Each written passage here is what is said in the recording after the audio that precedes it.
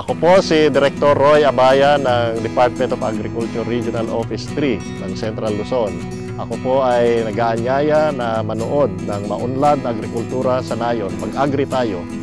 Ito po ay tuwing Lunes, 9:30 hanggang 10 o'clock ng umaga, CLTV 36. Nagtungo ang aming grupo sa summer capital ng probinsya ng Tarlac upang tuklasin ang isang agri-site at learning site na itinataguyod ng mag-asawang kapwa-organikong magsasaka.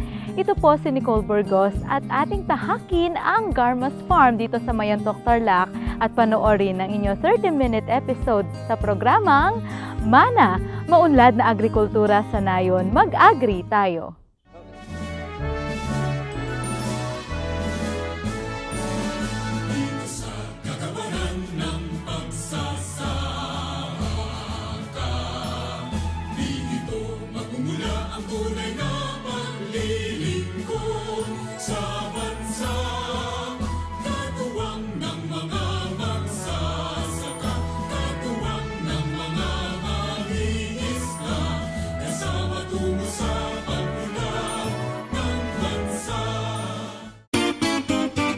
Agri-tagumpay. Ayon sa Proclamation No. 1030 na nilagdaan ni dating Pangulong Benigno Aquino III, idineklara ang buwan ng Nobyembre bilang buwan ng organikong pagsasaka. Sa Mayantok, Tarlac, namin nakilala ang mag-asawa na nagsasagawa ng organikong pagsasaka sa kanilang bukirin, sila Ka Tommy at Ka Gina Garma. Nagsimula silang magsaka ng organiko noong 2009. Hindi biglaan ang paglipat nila sa organikong pagsasaka. Inunti-unti nila ang pag-iwan sa conventional farming. Mula noong 2009, may intervention yun. Yung isang hektarya namin, organic at saka yung isa, chemical, conventional. Pero nung unang organic, nung nag-organic kami, hindi totally organic. Bali, nung unang cropping po, nagbawas, imbis na maglagay kami ng chemical na 10 bags of chemical na pataba, fertilizer. Nagbawas kami ng 2. Nung pangalawang cropping, nagbawas kami ng 4. Kasi palagi kami nag-intervention yung isa, conventional. Pero kung kukunin mo yung data, halos parehas din. Kaya lang mas mababa talaga yung na sa organic. Tapos tungkol sa organic, medyo matrabaho, kaya lang mas mababa yung gastos. Kumpara mo sa chemical, marami kang magagastos, kaya lang maraming gagastos, kaya lang halos parehas din yung makikita sa organic at saka gumagamit ng chemical. Napabayaan ni Ka Tommy ang kanyang pag-aaral kaya hindi niya natapos ang kanyang kursong Civil Engineering. Dahil sa nais niyang bumawi sa kanyang mga magulang, nanatili siya sa bukid nila at tumulong siya sa kanilang pagsasaka. Maliban sa pagtatayo ng buong Garma's Farm na bunga ng kanilang organikong pagsasaka, ano-ano pa nga ba ang mga naipundar pa nila Ka Tommy sa organikong pagsasaka? Pagsasaka ko po ay diyan po nanggagaling yung mga pinagpaparal ko sa mga anak ko. Yung pag-tuition pay, doon sa palay. Pero sa araw-araw na gastusin nila dito sa gulay. Kasi araw-araw nagtitinda si Mrs. Nagtitinda ng may organic market kami sa Tarlac. Kasi membro kami sa Association of Tarlac Organic Producer.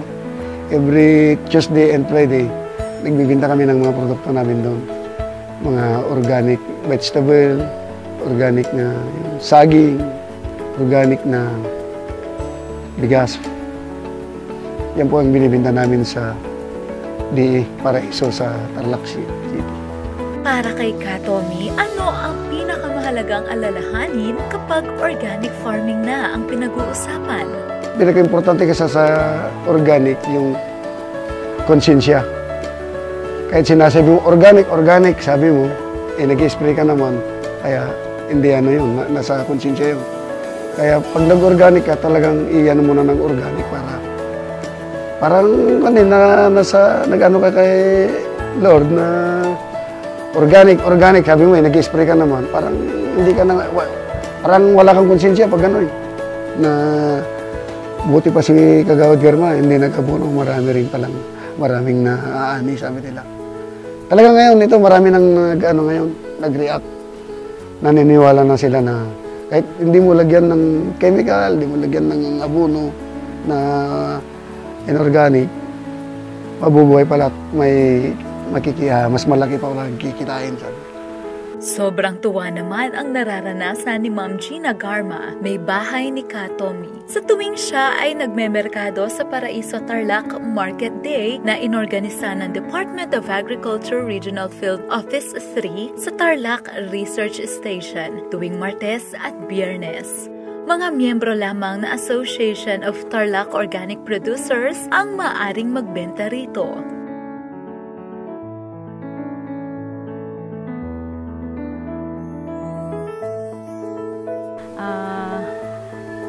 Parang hindi na ako makatulog kung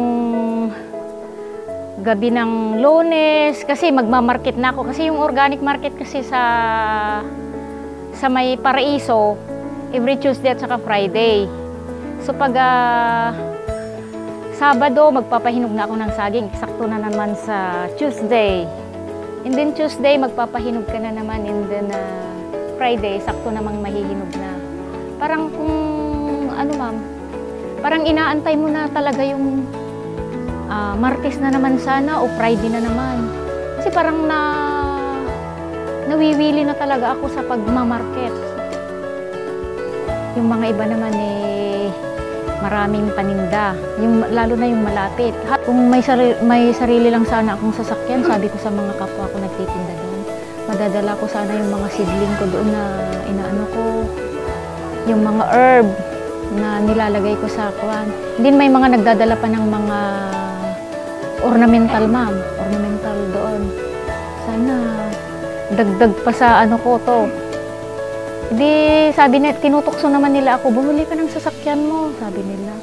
No, pag sinabi ko na ikwento ko sa kanila na may 3 pa akong kolehiyo and then 2 high school. Pasalubong ka sa mga anak mo. Ayun, natutuwa din sila. So sabi nila, sa Martes pupunta ka na naman. Halimbawa Friday ka. Sa Martes pupunta. Ewan ko lang kung walang emergency na pupunta. Pero yung kadalasan na pagpunta ko doon sa market Friday.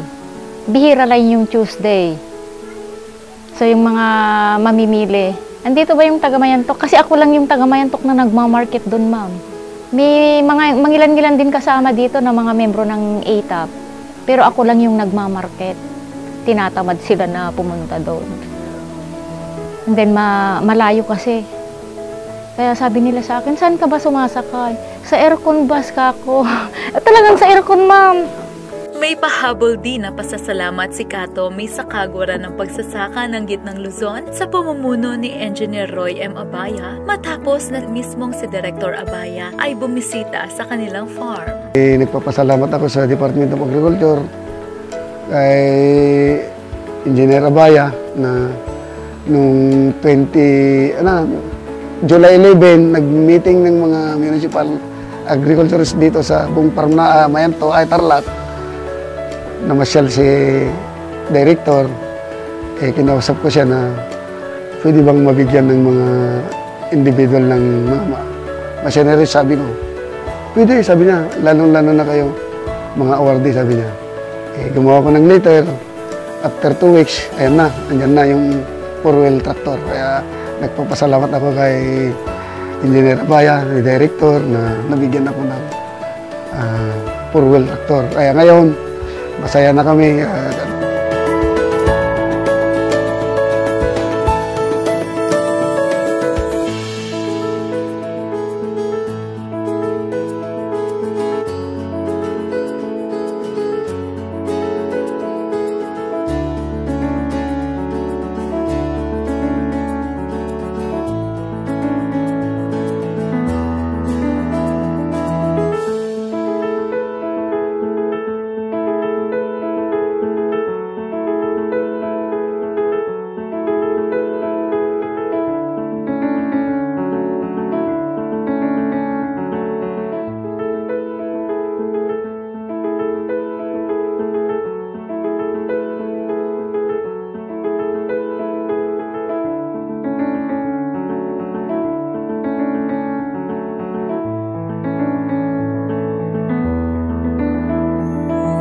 Ano-ano nga ba ang makikita sa Garma's Farm?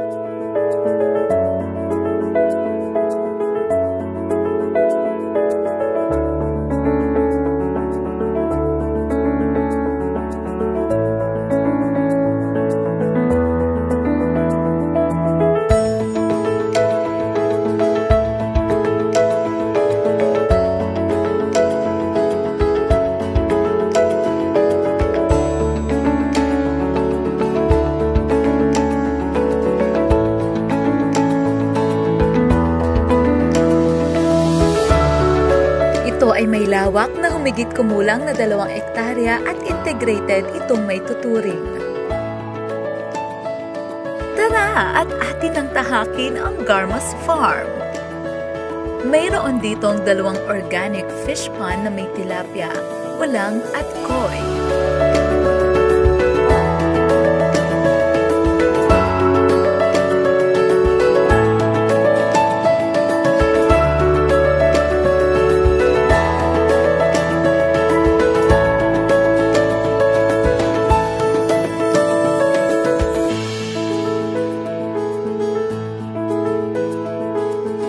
Isang catch pond na siyang taga-filter ng chemicals sa tubig at lupa, kaya higit na mas garantiya na malinis at organiko na ang 2 fish pond nila.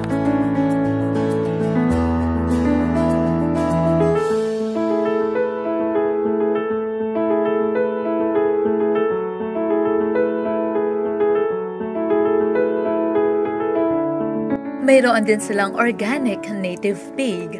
Ang mga pinapakain sa mga ito ay concoction ng darak, kangkong at kohol.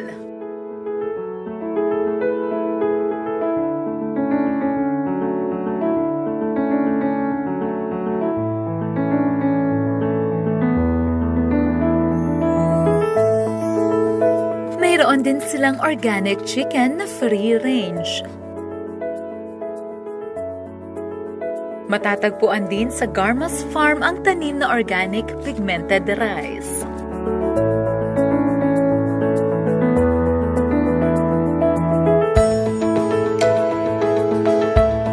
Pati mga manggahan.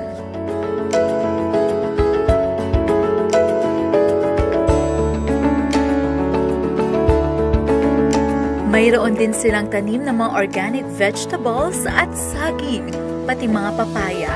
Samot-saring tanim ang matatagpuan dito.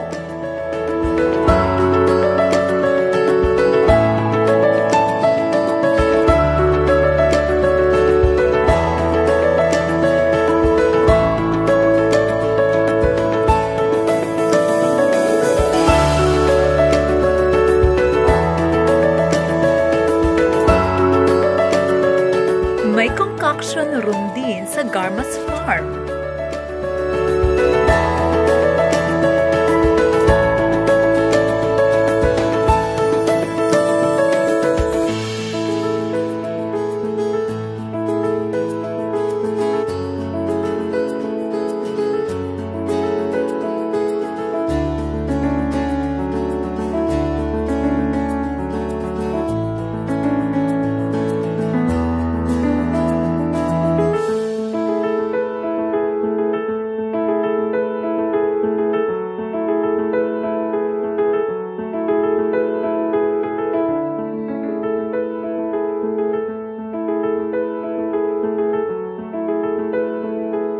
At syempre, hindi mawawala ang vermicomposting facility.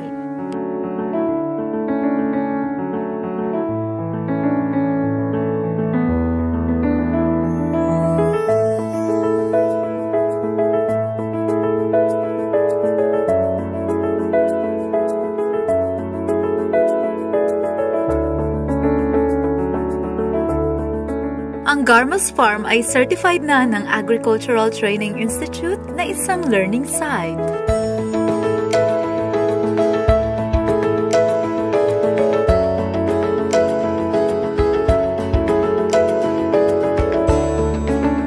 Marami na ang mga bumibisita sa farm na ito. Mga farmers na nais tularan ang bukid, maging mga estudyante at mga nasa senior high school na may immersion, ay dinudumog din ang Garma's Farm upang matuto ng organikong pagsasakap.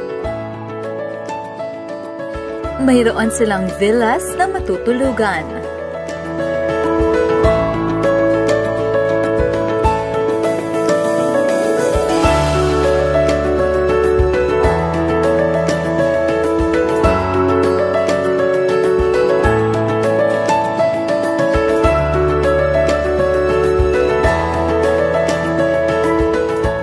At organic restaurant na mag-ooperate rito.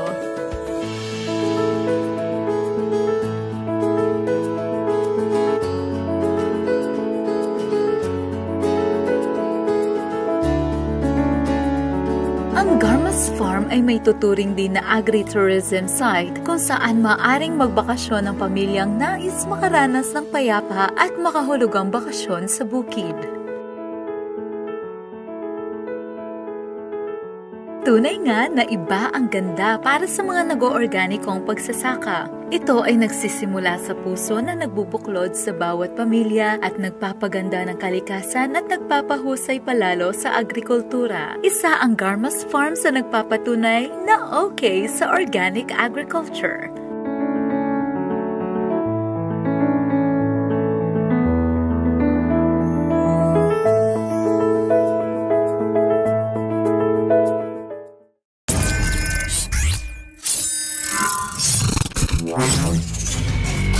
Agri-teknolohiya. Ang saging ang isa sa organikong produkto ng Garma's Farm. May organikong pamamaraan din si Ma'am Gina sa pagpapahinog ng mga ito. Ganito yung pamamaraan namin sa pagpapahinog kasi organic po kasi kami. So, ito po yung mga tinuturo ko, mga ilan lang sa mga tinuturo ko sa mga kapwa ko magsasaka sa pagpapahinog. Kasi yung mga iba ay ginagamitan ng kalburo o ano-ano, yung nilulublob sa tubig na may chemical pala yun. So, tinuturo ko yung pagpapahinog. Ganito po, lagyan ng plastic, and then yung sako, tapos dahon ng kakawati. And then after 3 days na i-incubate siya sa loob ng sako, mahihinog na siya. Ganito po yung paraan namin ng pagpapahinog. And then yung pinagpahinugan na dahon ng kakawati, itambak mo sa isang lalagyan. Pag nabulok na ito, magiging lupa. Siya pa ring organic fertilizer.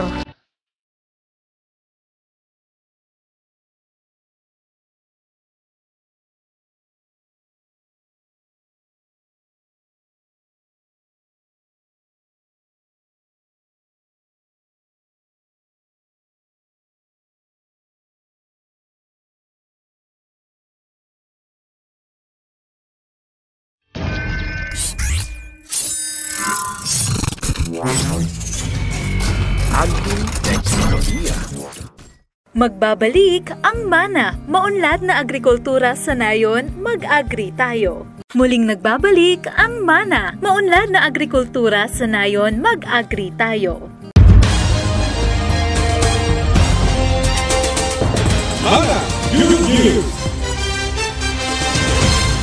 Nagkaroon ng pagtitipon ng mga magsasaka at mga negosyante ng halamang kakao sa buong Luzon upang mas palakasin at maipaalam sa publiko ang kaigihan at potensyal ng kakao bilang isang high-value crop. Ang pagsasama-samang ito ng mga nasa larangan ng kakao industry na tinawag na Cacao Link Congress ay may tagline na Cacao is Gold. Isinagawa ang Cacao Link Luzon Congress sa Kingsborough International Convention Center sa siyudad ng San Fernando, Pampanga nitong nakaraang Nobyembre 16 hanggang 17. Dinaluhan ito ng tinatayang nasa 800 mga delegado mula sa 6 na rehiyon sa buong Luzon na kinabibilangan ng Cordillera Administrative Region, Regions 1, 2, and 3, Calabarzon at Mimaropa. Kabilang sa mga dumalo sa Congress ay si Department of Agriculture Undersecretary Evelyn Lavinia. Sa kanyang mensahe, idinatalya niya ang mga nakahandang tulong ng gobyerno para sa mga cacao farmers. So, anong pwedeng ibigay ng DA? Interventions and support for cacao, distribution and planting material, quality materials, and support for the area of expansion. So as of January, we already are coming out with, kasi hindi pa tapos. Tapos na siya, pero hindi pa lahat kasi agreed on it. We already came out with the guidelines of what a good material should be. So it has to be from accredited nursery, and the seedling should be certified. Training on basics of growing cacao. Next. Delivery of farm production-related machineries and equipment to increase productivity. Next. Siyempre, kailangan nyo ng capital. So, easy access to credit. Easy access to credit, hindi kami ngayon na kung kailangan, kunyari, garlic, ito ang kailangan ng garlic or cacao, ganito ang kailangan, let's say 50,000. 50,000 is a garlic. No, it's not. So, ginagawa namin ngayon the need per commodity. So, in-include na namin ngayon yung long gestating crops, just like cacao, because it takes you about 1 year and a half, and mag-peak siya on the 3rd year if you take care of it. So, paano yung, ito naman is the production loan easy. It's 6%, collateral free, and repayment may be extended. Meron kaming mga package already depending on the crops. Next. And now also, to check it, meron na tayong tinatawag na color-coded map. What's this map? Kasi ngayon, ang soil ng buong Pilipinas was tested kung ano ba ang pwede mag-grow ng crop, and then we will come out, tinatapos lang namin yung fertilization map. Ito, every time I talk, pinapakita namin because our soil in the Philippines was tested 40 years ago. Itong pinag-uusapan natin yung start ng June, July, ito na ngayon ang output namin. Next. So, intervention on whatever you need, mechanization and irrigation. In other countries, nainggit ako. In India is for the gas. Pero yung kanilang farm, every plant, isang moss. So, they really have irrigation. So, we will test on that and how, and it's individually given. Pero sa atin, you have to be in groups. Next. So, if ever anything happens to your crop, bagyo, o na El Nino or whatever, pwede tayo to avail of SURE, Survival and Recovery Package. Yung survival is a 10,000 grant yun para pagtawid luto. Yung recovery package is just 25,000 para lang makatulong. So we need this to help out, pero we'll see what can happen in the future. So more or less, we have the SURE. Sa mensahe naman ni Senator Cynthia Villar, chairperson ng Committee on Agriculture sa Senado, na binasa ng kanyang kinatawanan si Attorney Reggie Tamanya. Sinabi niya malaki ang potensyal ng industriya ng kakao sa bansa. Kailangan lamang na pagtuunan nito ng sipag at panahon. These are exciting times for cacao industry because of the global demand of the cacao products that continues to increase, and those present a very huge opportunity to local cacao growers. The global demand is expected to reach between 4.7 million to 5 million metric tons by year 2020. Meanwhile, the cocoa global shortage is predicted at 1 million metric ton by 2020. I'm sure you will agree with me that the Philippines is well positioned to fill the supply gap, and we should work together to ensure that our industry players will be globally competitive to seize the opportunities in the global market. We have strengthened the local cacao industry, first because we want to aspire to be a regional and a global player. As it stands right now, current production levels are not even sufficient to meet the local demand. According to the DA, local average annual cocoa consumption is placed at 50,000 metric tons, and the local supply is only about 10,000 metric tons a year. So if you want to supply the gap in the global demand, the local industry players should meet DA's goal of increasing local production to 100 metric tons of dried cacao beans by 2020.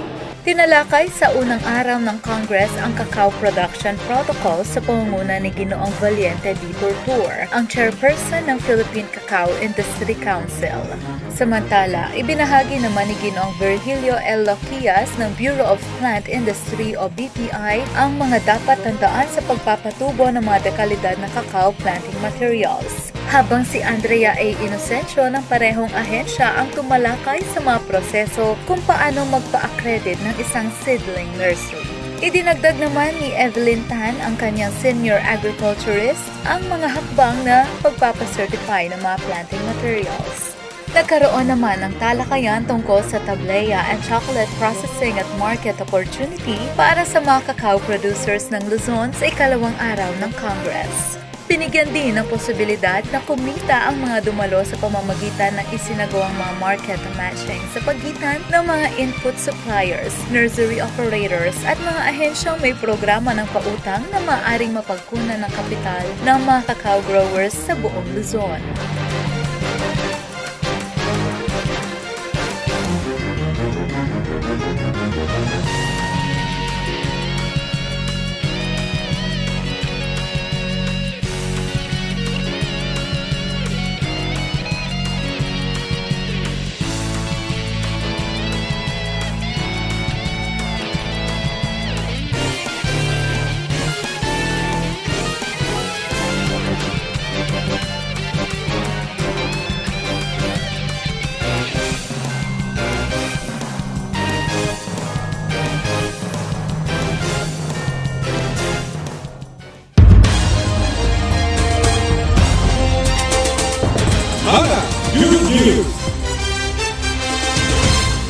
Oras na para sa ating Agri Papremyo para sa'yo. Ang tamang sagot sa ating last week question ay letter B, diabetes. Congratulations kay Miss Emily D. Atienza ng Mabalacat, Pampanga. Ikaw ay nanalo ng 1,000 peso gift check mula sa Department of Agriculture Region 3. Convertible to any agricultural products ng Agribusiness Development Center. Makikipag-ugnayan kami sa iyo through text upang makuha mo na ang iyong premyo. At narito na ang ating Agri Tanong of the Week. Sa anong bayan ng Tarlac matatagpuan ang Garma's Farm? A. Mayantok. B. Moncada. Mag-text na at manalo. Just text MANA, space, pangalan, space, address, space, letra ng tamang sagot at ipadala sa 0945-349-1010 o sa 0918-395-4711. Ang lucky winner natin ay makakatanggap ng 1,000 peso gift check mula sa Department of Agriculture Region 3. Kaya, mag-text na! Tunay nga na napakahalaga ng organikong pagsasaka para sa ating mga magsasaka. Ito rin ay nakakatulong sa ating kalikasan at sa mga taong nagkukonsuma ng organikong pagkain at produkto. Maraming salamat po sa inyong pagtutok sa amin dito sa ating pagbisita sa Garma's Farm sa Mayantok, Tarlac. Susunod pong muli ay tayo magsama-sama dito sa inyong programang MANA, maunlad na agrikultura sa nayon, mag-agri tayo.